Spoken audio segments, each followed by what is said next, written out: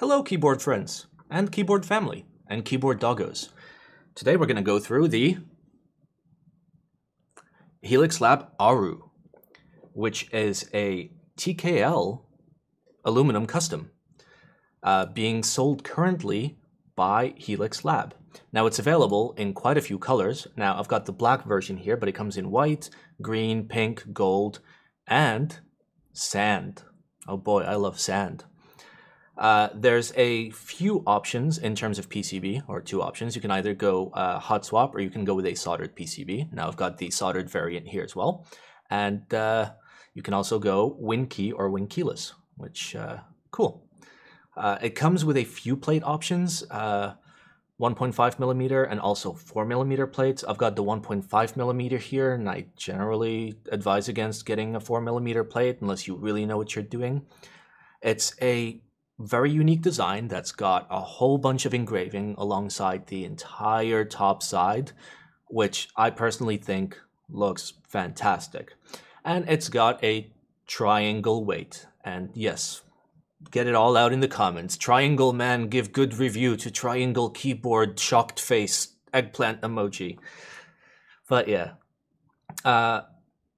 This is currently in group buy, so this is the first ever keyboard in-depth review for a keyboard that you can still purchase right now. Do I recommend this keyboard? Yes. This keyboard is expensive. It's about $470 to $480 starting price, and that's a little on the high end. Now, I'll go through why I like this particular keyboard, and you can make your own decisions for yourself. All right? All right. So, first things first, we're going to go through the thing I hate the most, the unboxing experience. Let's see what the experience is like of unboxing this, and then we'll actually look at the thing that matters, which is the keyboard itself. Alrighty, here we are with the unboxing experience. I'm not the biggest fan of unboxing experiences, however, this is one of the first keyboards where I kind of enjoy the unboxing experience for a very particular reason. Now, first things first, it's a black box. This one isn't perfectly sealed for reasons. And it's got some cool drawings on it. It's the same as this desk mat, exactly the same. So if you really, really like the design here, consider the desk mat. A lot of people really like the desk mat. For me, it's okay. We're not here to review the desk mat. It's a simple cardboard box. And as we open it, obviously I've already assembled my unit, so it's going to be different. Here we are. Now the first thing you'll see when you open it is obviously the plate PCB, which we've got installed into the unit, and obviously you've got the foam, and we have very strong feelings about foam. All right. Pretty cool. And then once you get here, essentially there's a little piece of foam that goes inside the 60% area of the keyboard, right? Like so. And it houses a few things.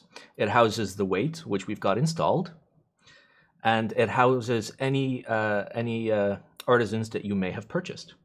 Pretty neat. It also houses this. But Simon, what is this? This is a SD card and a micro SD card reader. So SD cards go in here, micro SDs go in here. And if we look right here, we can see Helix Lab, 8 gigabytes. Now what's on here? I expected this to be, you know, some lovely Chinese ransomware, but it turns out this is the QMK firmware, the VIA firmware, the user manual, as well as some desktop wallpapers. Pretty cool. Very helpful. Now I have an SD card reader that looks pretty darn cool. It's got the Helix branding on it. Nice. Very nice. Now, alongside this, I like how this fits right into the keyboard. Essentially, this takes up very, very little space and gives me... It's so nice because the box is so small. The box fits the keyboard perfectly. and also fits all of the accessories. Now, once we've pulled the weight out and we've pulled our artisan caps out and we've pulled our SD card reader out, we finally see the board, which generally is not built at the time. In addition to this, we get all of our screw bags. What I love about the screw bags is they're branded, they tell you the size, and they tell you what they're for. That is amazing attention to detail. I love that. For big idiots like me, I need you to tell me which hole I put it in, because like I don't know. I don't know where it goes. So pretty cool. So these are generally like over here when you first open the box. And then your micro SD card is in here, which is somewhere in the box. And then you finally get to pull it out, if you know what I mean. We've got some foam here on the bottom that exists to protect the keyboard during shipping, and you just pull it out. It's fantastic. It is fantastic. Now, disclosure time. This keyboard was sent to me as a review unit, and I had the option of keeping it for free, but I will not be doing that. I will be purchasing a production unit. I have enjoyed this so much that I will be purchasing a production unit, and we will go through why, and we will start with the case externals. Alrighty, here's the good stuff. Look at that. Look how gorgeous that is. Now, obviously in all my reviews, I try to stay as unbiased as possible. So let me just get all my bias out. All at the beginning. God, this is so nice. Oh, the engravings. I'm such a sucker for engravings. I love engravings. It's so good. It's just, so engraved. So nice. And then obviously, we've got the triangle. The triangle. The triangle. Don't mind my sweat. Don't worry about it. Oh, so good. It's so good.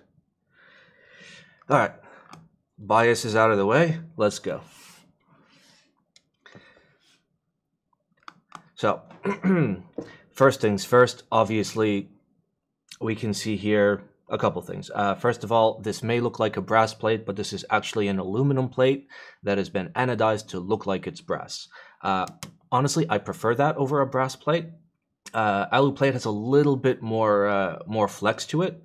Although a brass plate can deform more, a aluminum plate will actually return to its original position after being deformed, unlike brass.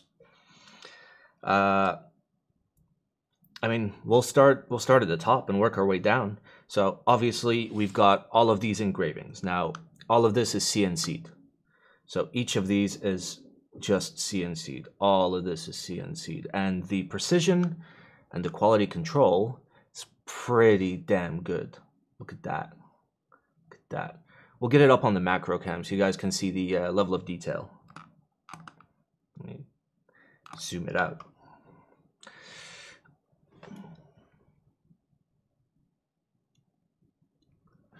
Alrighty, let's go. Macro time. So take a look at that. Take a look at that. Isn't that fantastic? Let's get a little bit closer. If I can. All right. Up. Here we are. Look at that.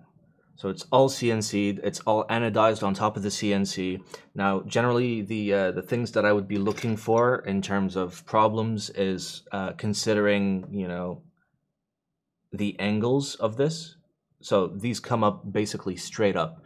So what I would be looking for is some discoloration, some white colors near the edges of each shape. But I'm not seeing that.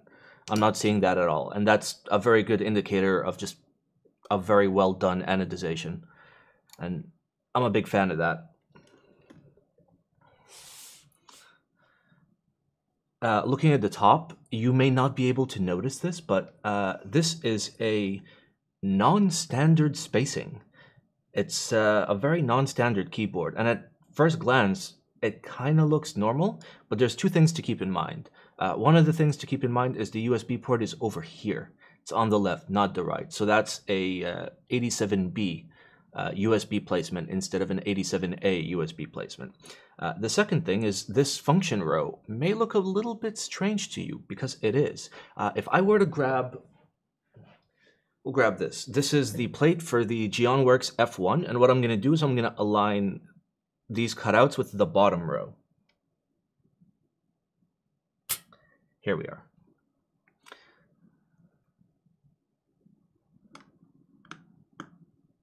Okay. So near the bottom, we can see that the switches basically all fit perfectly in there. But once we get to the function row, we see that the function row on this keyboard sits a little bit higher than it should by a tiny, tiny amount. It's like 1 or 2 millimeters, but it will throw you off. It will 100% throw you off. This also means that it's not compatible with standard 87B PCBs. As for the spacing of the nav cluster, we've basically got the same thing going on here. You may not be able to see on camera, but all of these are shifted to the right a little bit. So everywhere there's a gap, so that's the gap between the 60% and the nav cluster, and the gap between the 60% and the F row are all slightly larger than normal. Generally, I don't have a problem with this, except for the fact that you really don't have access to aftermarket PCBs that will fit this. Now, we'll talk about the PCB later, but in this case, I'm giving this keyboard a pass for a very specific reason that has to do with the PCB. All right. Obviously, you guys can see the engraving. It's very cool. It's themed off, you know, OG Egyptian hieroglyphs and stuff. Let's take a look at our corners. Very important. All right, here we are. So the top is actually very flat. There's no oh god, the two words I always forget. There's no fillet and there's no the other one. We're actually gonna sit here until I remember.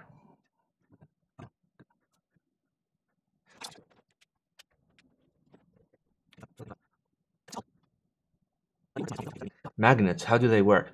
All right, let's pause the video until I remember. 2 hours later. All right, we got it. It's chamfer. I literally had to Google it again. Oh my god, I am literally the worst. Welcome to the worst keyboard channel on YouTube, by the way.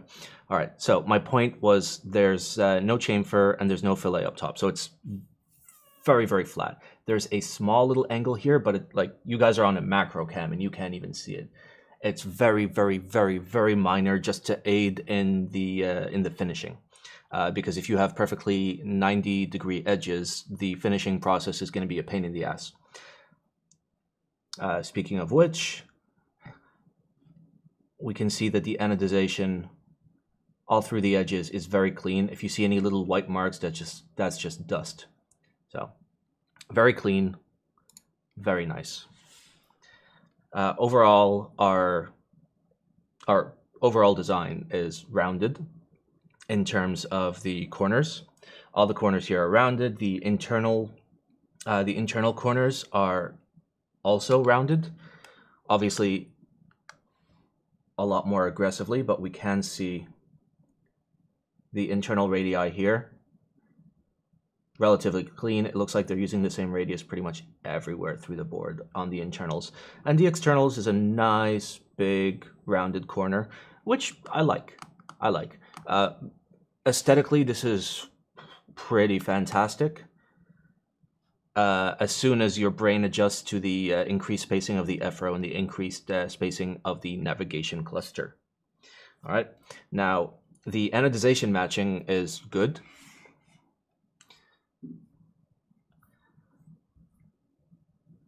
Like most black anodization, it kind of is a fingerprint magnet, especially if you have terrible, terrible sweaty hands like I do.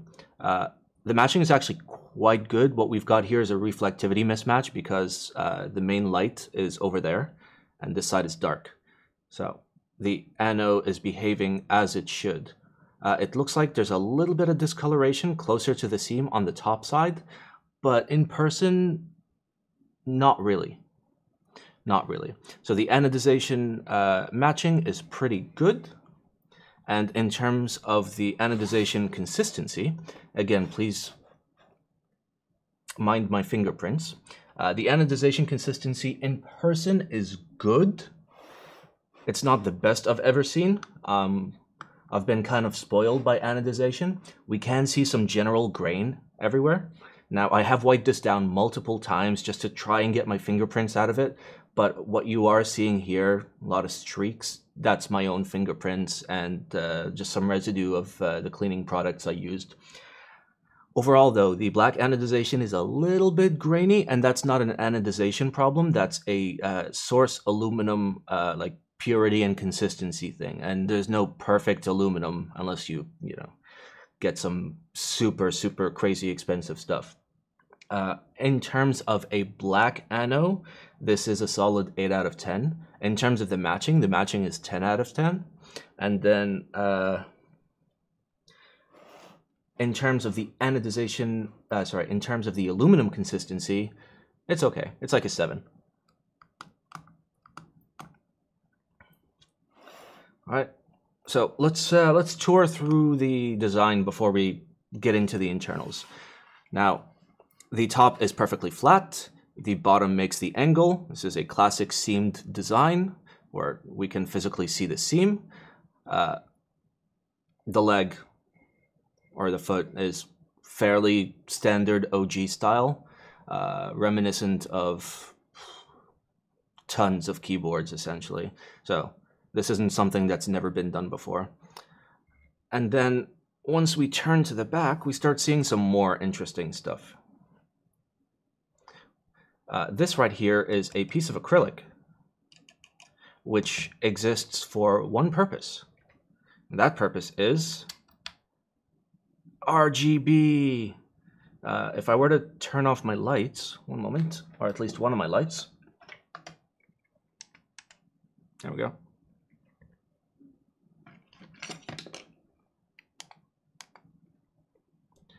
It is incredibly, incredibly bright, especially in the dark. Here, with all of my video lights on, it's not super apparent, but for reference, when this is on my desk and I leave it plugged in overnight, it lights up the back wall, which, for me, I'm not the biggest fan of, but for some people, I don't know, I guess they really like stuff like that. So we've got a back piece here. This is a piece of aluminum. Now, before the case is fully assembled, this has a little bit of play. So I assume it's being held in place by the plate mounting, which we will discuss once we get in there. And then there is a little drop-in piece for the USB port. I kind of like this because it kind of protects this from getting scratched. The downside to this little piece here, which is my only gripe with the exterior, is that this has a little bit of play. You guys see that? Which also means it makes noise here.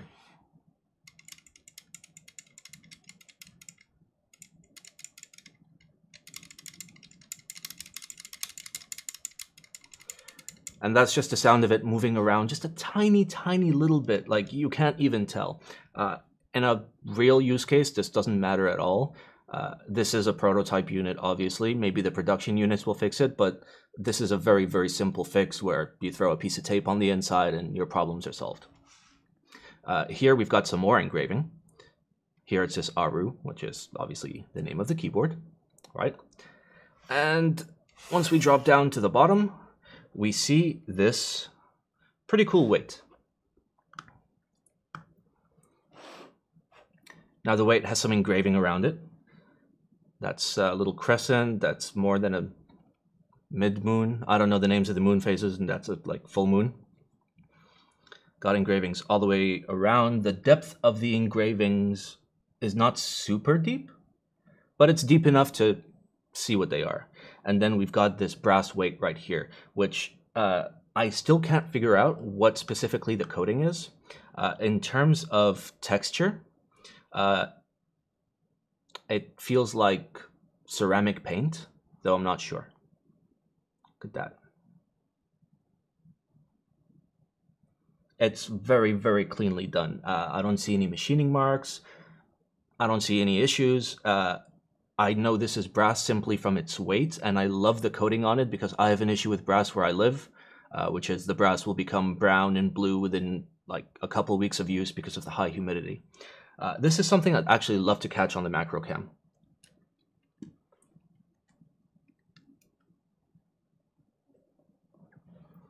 All right, here we are. Look at that. There's a great amount of detail here. There's a great amount of detail. So this is the deepest point, and then it rises up here, and then the entire eye bulges out. In terms of machining, this is very, very cleanly machined, and I really, really enjoy the finishing on it. I think it looks super, super cool.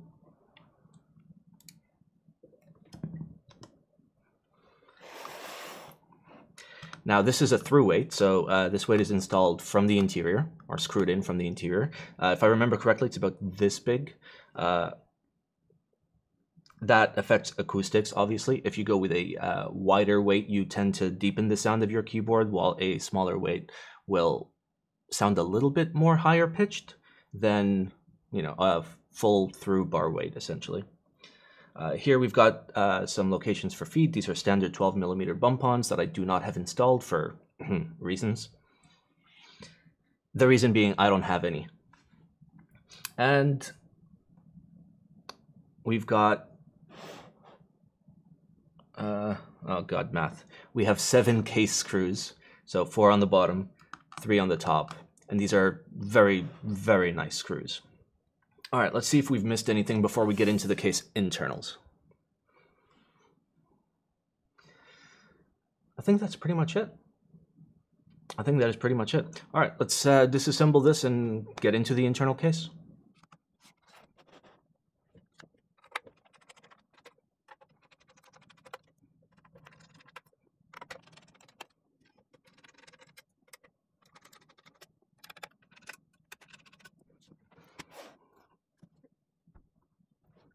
Alrighty, on to what many people consider the most important part of the in-depth review series. We've got the screw review.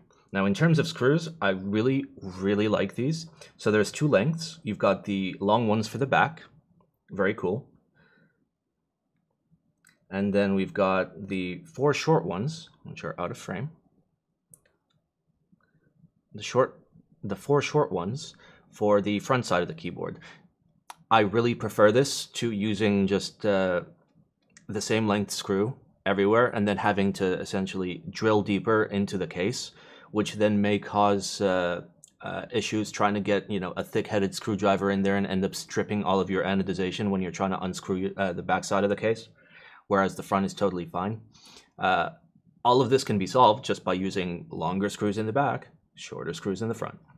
Now, these screws are gold-plated, and generally what I'm looking for quality control is looking at the tips of the screws to try and see if I can see any black residue from the screw tap process. It's incredibly clean. These are incredibly clean screws, which means not only are the screws brand new, but the screw taps of the keyboard have been cleaned during the quality control process. If you can or cannot tell, these screws are actually knurled. So that means you've got little ribbing here where you can like grab onto it with your fingers to turn it, kind of like the case screws from like your computer case. This is not at all necessary for a keyboard and actually might be detrimental more than beneficial, but I really like it. So those are the screws, or at least the case screws. Now, when I went through the unboxing process, which I have yet to shoot, I'm shooting it after this. When I go through the unboxing process, all of these actually just like come in dedicated little baggies, and each baggie tells you how many screws are in there and which tool you should be using, which is amazing. It's the little things is what makes or breaks a keyboard, especially these days, because we've gotten to the point where obviously like keyboards have hit an upper limit. So people like me and, you know, other people in the hobby that are into like higher end mechs and whatnot, we've gotten a lot more picky and a lot more bitchy, and it's the little things that matter now. And one of those things is obviously just put the screws in bags. Tell me which screws they are in case I have to buy replacements. So I don't have to send a DM to some guy I've never met and be like, hey dude, I need replacement screws. What size? Nope. Not necessary. It's literally written right there. Look at that. That's fantastic. All right. Let us disassemble this baby. Come on. Come on, come apart. All right, I'm gonna flip it. One moment. All right, there we go. We'll go through the case bottom first, and then we'll go through the case top. Now, here it is. Here's the through weight that we discussed earlier. This is a little bright. Let me turn down that light. There we go. So this is the through weight. It is a large square on this side and a large triangle on the other side. This is, of course, a prototype. I assume there will be some slight changes, but I think the prototype that I have is very, very, very close to the production series. Around the sides, we can see there's various levels of ledges, which is quite interesting. Now, this ledge right here alongside this, and this are to accommodate the screws, or the space for the screws, that mount the plate to the top case, right? Now it says here, designed by Helix Lab, established 2020, very cool. As their first board, I kind of really like it. They're doing a lot of cool stuff. Doing a lot of really cool stuff. All right, this is the little acrylic panel that comes out the back right here. So that means the lights shine into here and then are refracted 90 degrees. And this is the back piece. So I assume this allows you to have multiple back pieces so you can pick whatever color you want. It's pretty cool.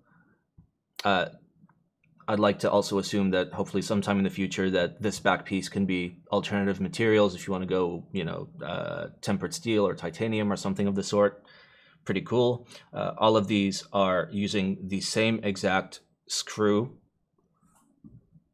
yeah, which is one step smaller than the case screw, which is pretty cool.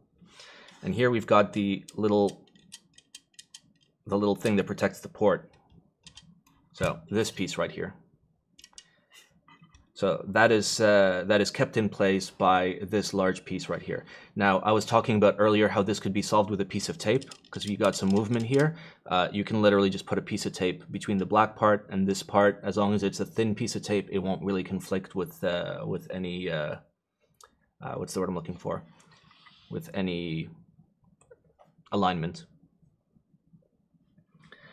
All right, that's pretty much it. In terms of the case internals, the quality of the anodization on the inside is actually as good as the quality of the anodization on the outside. It's pretty good. Obviously, my fingerprints are everywhere. If you have very sweaty hands, black is probably not the board color for you. But, you know, I really, really like this in black. One additional thing that I have yet to figure out is if we look here, we can see small little tabs. Never seen this on a board before. So right here and right here, this tiny, I'm not going to be able to focus on this because the camera is going to try and be a smartass, but just tiny little things in there. Here, let me show you. Let me get something small I can put in there like this. All right. So check this out. I can actually go in here. So that's in, out, in, out. So it's a small little place right here where apparently you can put something. I don't know what the something is. It makes no sense to me. It might have something to do with the foam, which I don't use foam in any of my builds because why would I silence a build? So yeah, pretty cool. In terms of the alignment of the top and bottom case, we don't really see any alignment pillars here. So generally we'd see pillars here that would align the top to the bottom. Those pillars are actually on the top side and they land on this little ledge right here, if you guys can see that ledge. So there's ledges here and here where the top case has the alignment tabs there.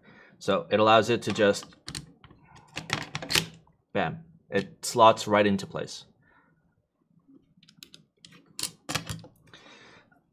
All right, so that is the bottom.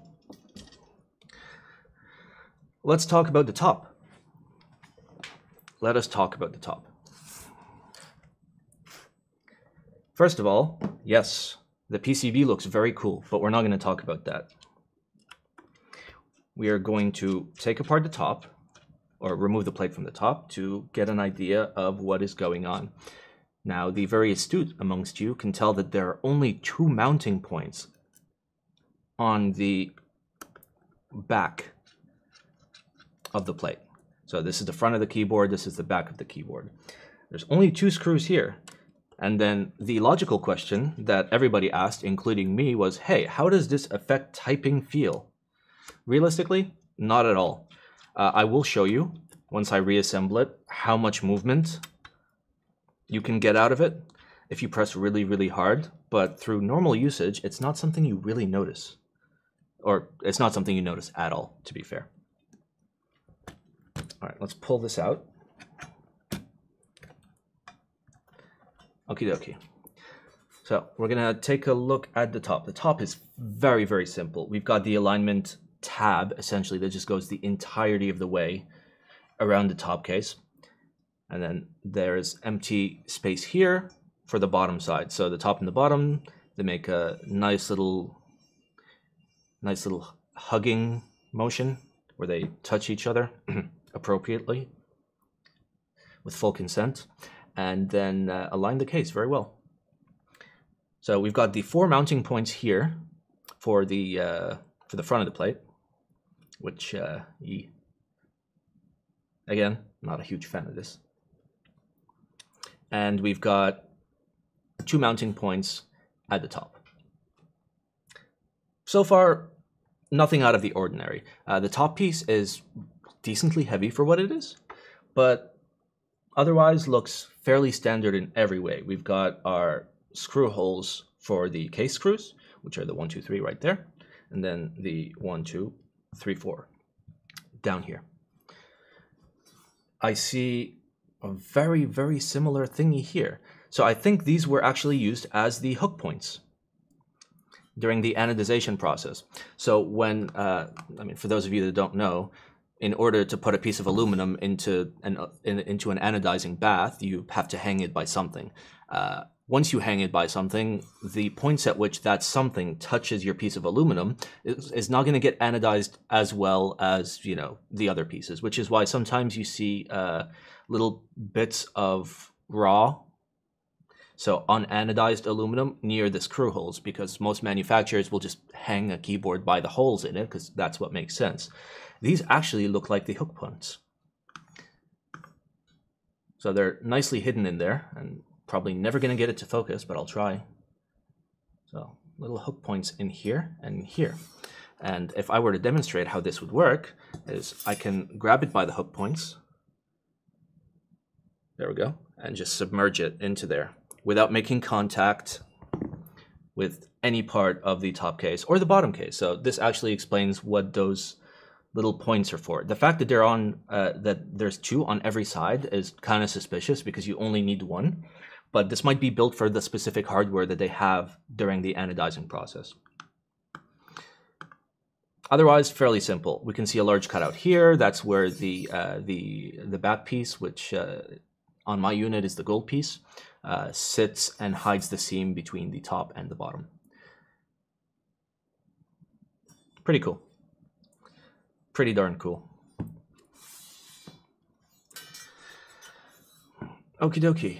So that's it. That's it for the top. Nothing super fancy here. It's all fairly simple. Let's get into the plate and PCB. We'll do the plate first. Now, there are multiple plate variants. This particular plate is an aluminum plate that is anodized to look like a brass plate.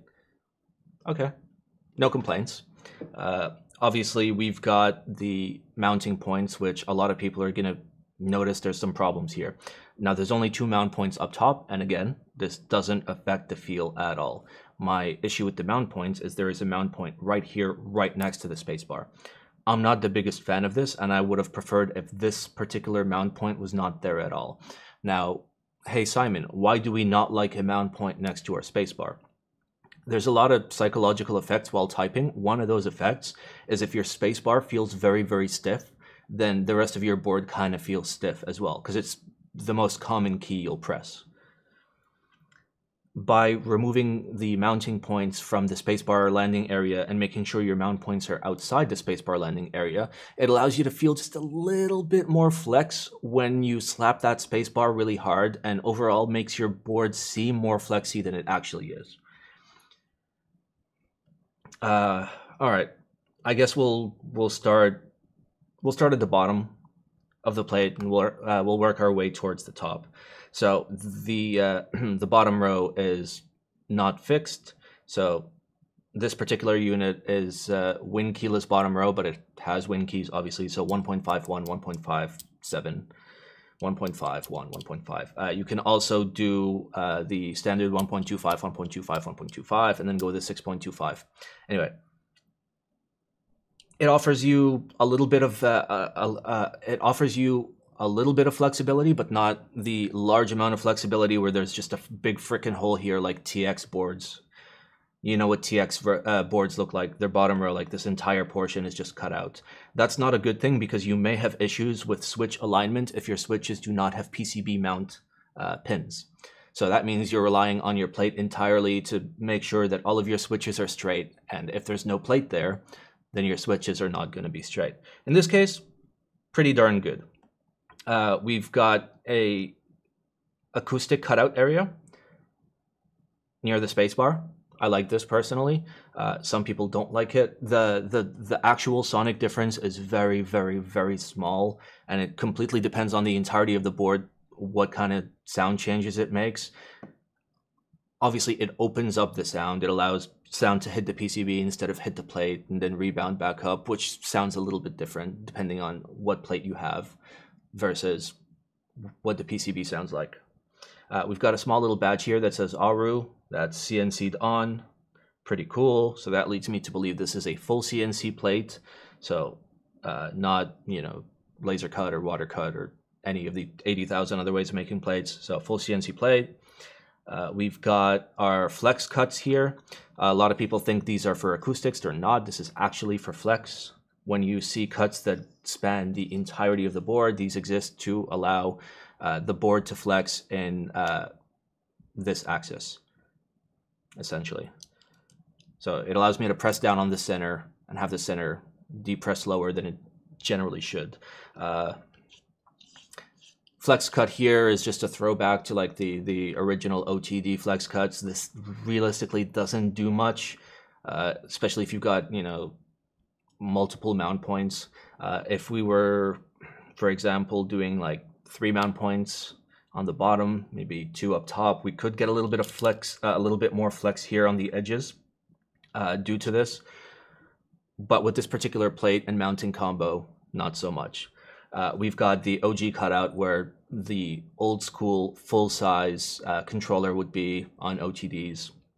So this is a very OTD-esque plate in a lot of ways. Obviously, it's not exactly the same, but it's a lot of throwbacks. Here we've got an acoustic cutout here, here, and here. Now, also here, pardon. These are put around stabilized keys. Many people think they, you know, reduce the pitch, but actually they raise the pitch. So, so they make your stabilized keys sound a little bit higher pitch than they did before. That's something you kind of want because they generally sound deeper. And the general idea of a sound of a board is you want it to sound consistent. You want your modifiers to sound closer to your alphas than, you know, whatever weird Narnian sounds they sound like. And let's see, that's pretty much it. These are acoustic cuts right here. This is just a meme cut. There's no point in having that cut there.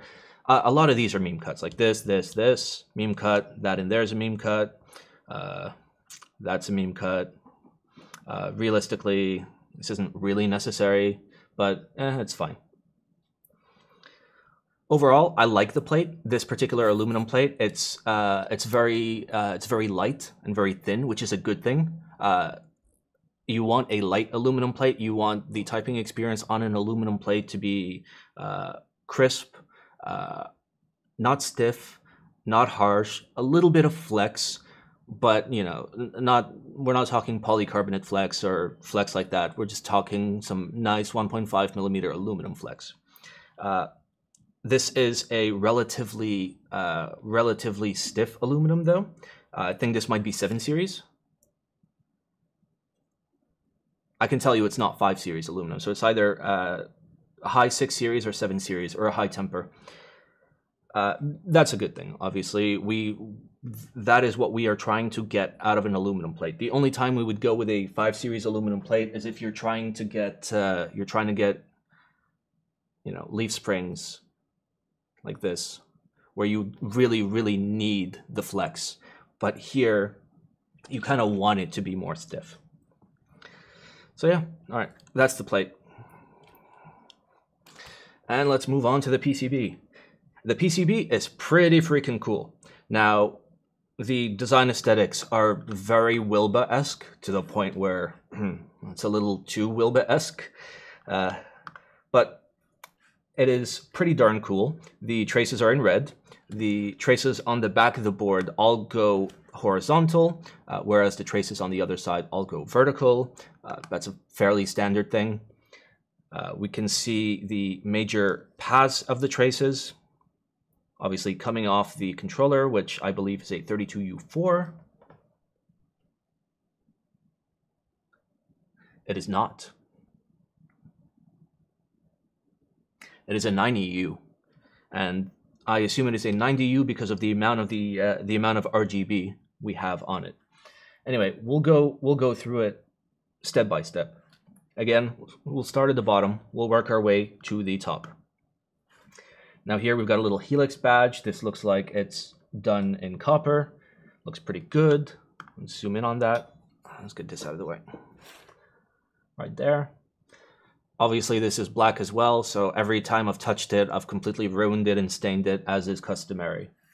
Right here it says PCB designed by Helix Lab, powered by QMK firmware. Yep, this has QMK, and it came with VIA firmware as well, which, thank the Lord, it came with VIA. My first issue when I pulled this board out of its box was, first, I saw the USB port was on the wrong side. Normally your USB port is here near your nav cluster and your arrows. So I saw it over here, and then I noticed that the function row gap was non-standard. To which I'm just like, okay, that means I can never get a replacement PCB for this that's going to have VIA on it. I'm going to be stuck on some terrible Chinese firmware.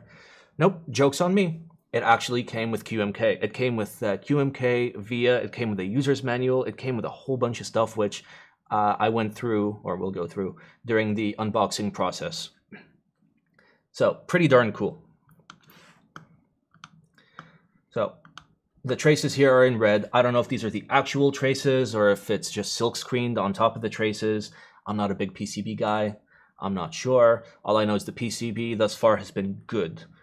What I would have liked to see is obviously little tags telling me 1.5 is here, 1.25 is here, 7U is here, 6.25U is here, as well as generally the names of the keys, A, S, D, F, just in case. It's very convenient for people that are not great at soldering. It's very convenient for people that like don't know off the top of their head which one is the step caps lock, which one is the standard caps lock. Oh no, how do I do my bottom row? Oh shit, one of my keycaps isn't working and it's F, which one is F? So it's very helpful. If you're doing this much work on the back, at the very least, you want to indicate your bottom row. At the very least. If you're not going to mark every key, at least indicate the bottom row so people don't put in their switches in the wrong spots and then fully assemble their keyboards and then realize, ah, no, my Windows key is slightly to the left. All right, otherwise looks fairly good. I mean, again, I'm not a big PCB guy, but the diodes are fairly standard. very small. They're all securely attached, which for a Chinese PCB, designed, QC'd, made in China, is a big plus. This is one of the nicer, proper Chinese PCBs that I've seen. Chinese PCBs are known for one thing, and that one thing is these diodes are, they'll just nope out of there. They will nope out of there, and you will never find them again. But they're pretty good. We have LED compatibility for every single switch, with the exception of the caps lock and the scroll lock, which actually have surface mount RGBs, which is really, really, really cool.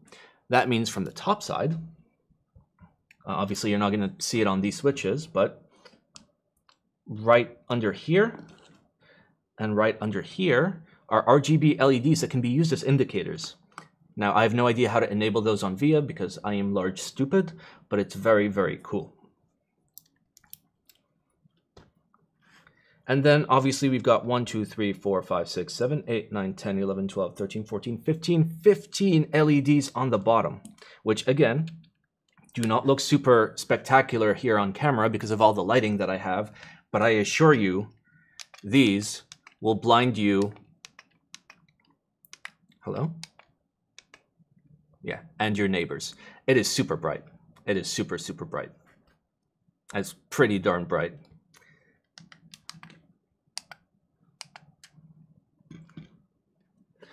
So overall, the PCB is pretty darn good. Now, generally, what people are trying to get a look at is,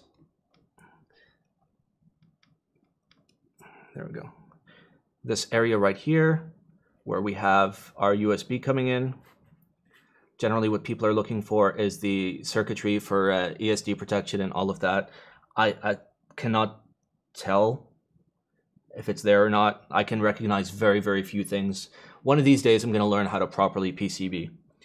Like, I know that's the clock. That's pretty much all I know, and that's the controller. It's pretty well done.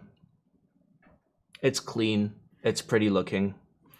For reference, this is the chip. Come on.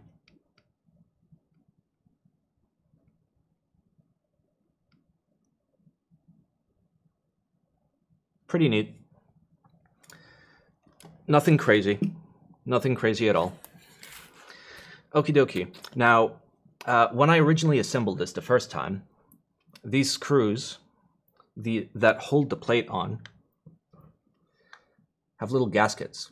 And these came like in the same bag as the screws.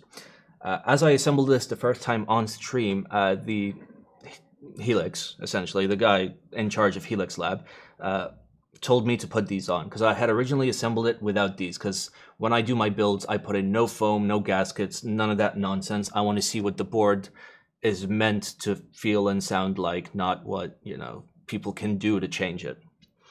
So apparently these are necessary in order to space the plate adequately. Apparently, I have no idea how it works, but apparently it is a requirement during assembly.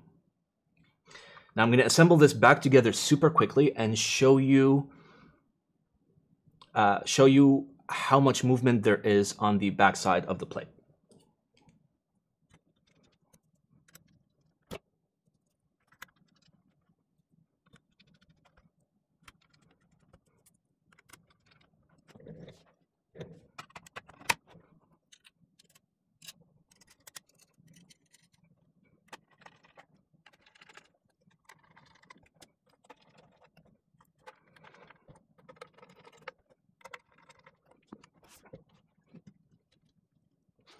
Okie dokie.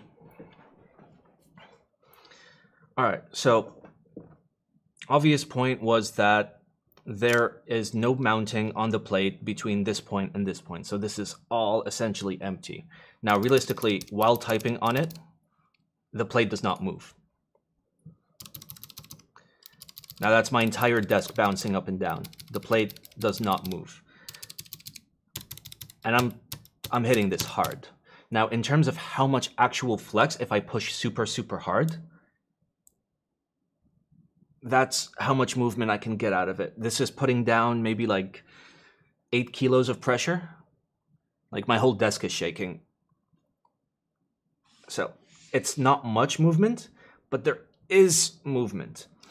This movement doesn't really have any real world effect at all. The one thing that it does affect is obviously the sound profile of each row, but there is no keyboard where the top row and the function row and the bottom row and the center alpha sound exactly the same. Keyboards work in particular ways. And I mean, I had somebody reach out to me and tell me, hey, Simon, my F row sounds different than my num row. I'm like, yeah, it's a keyboard. That's what keyboards are supposed to sound like. It's incredibly hard to make a very uniform sounding board. Now, before we get into my summary, this is the part of the video where I go through my tips and tricks for building it and tuning it and all that good stuff. Now, somewhere in my room is the foam that came with this. They give you a piece of foam that goes between the plate and the PCB. Do not use this piece of foam unless you're going for a very silent build. So that means silent switches, non-clipped stabs, Band-Aid modded stabs, very quiet caps on a desk mat. Like if you need to, like, you know, break into the KGB headquarters and type very quietly, that kind of keyboard. Otherwise, the foam is not necessary. Now, the case as a whole is rather boomy. Now, I built this with CLICKYs, and a lot of people have told me, hey, Simon, why did you build it with CLICKYs? It's very hard to hear the sound of the board. Not at all. You've got the sound of the switch, and you've got the sound of the board. They're very different sounds. As long as you can mentally figure out which is which, it's not a major problem. The reason why I went with CLICKY switches on this board is I think this is a really, really good candidate for CLICKY switches.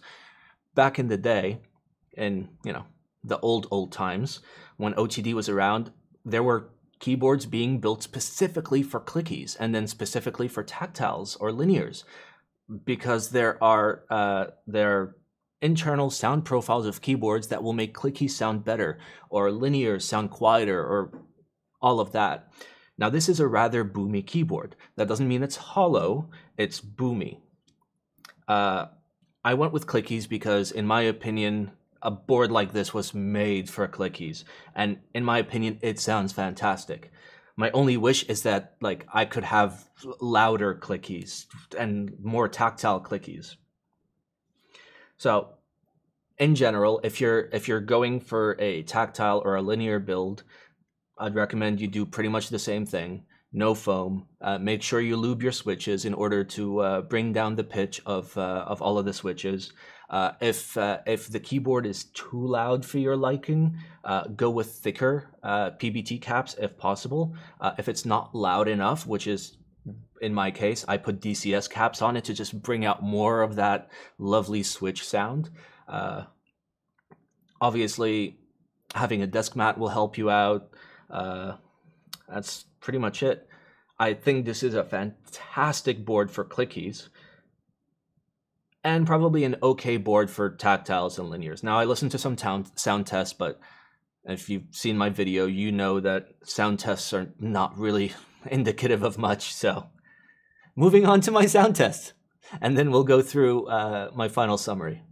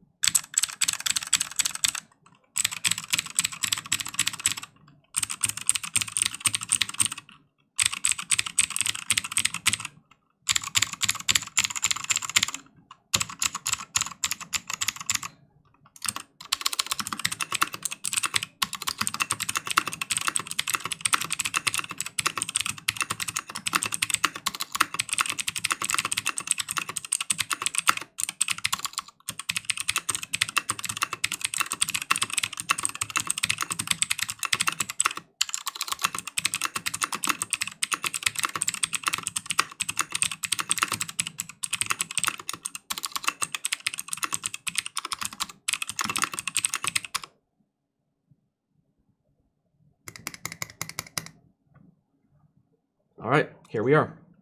It's time. It's time for the summary for the Aaru. Ooh. I like it. It's a very, very nice board. I appreciate the small little things, which is all you can realistically look for in, higher end customs these days is, it's all about the little things. It's all about the, paying close attention to the smallest details.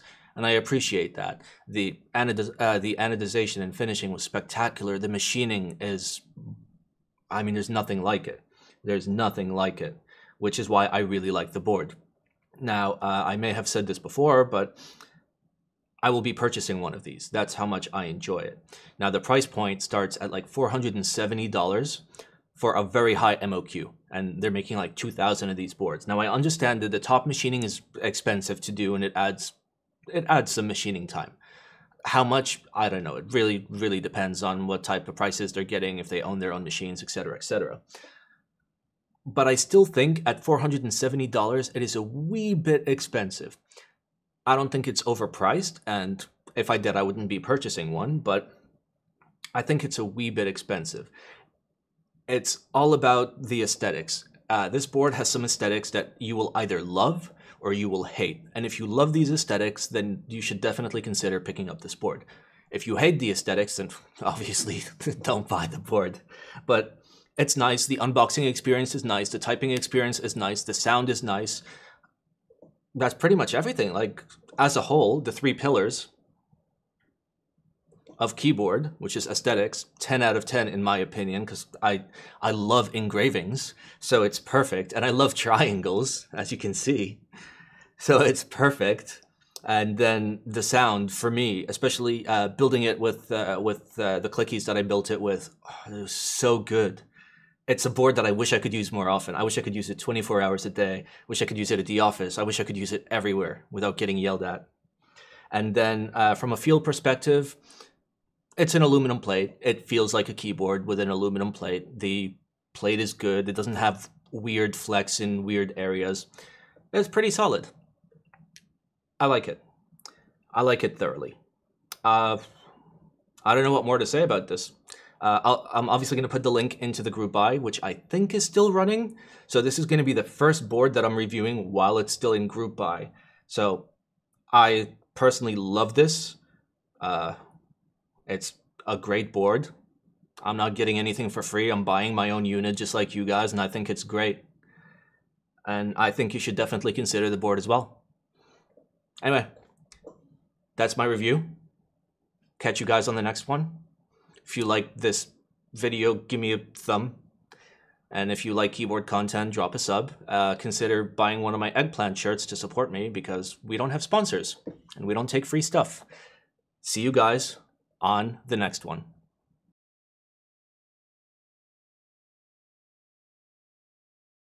And ni minti puchu puchu ni.